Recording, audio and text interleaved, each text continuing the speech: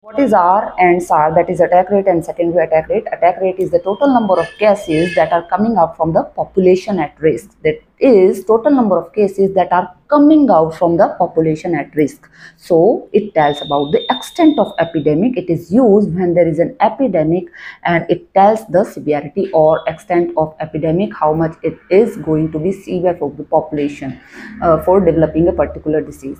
Now coming to secondary attack rate. Secondary attack rate is what?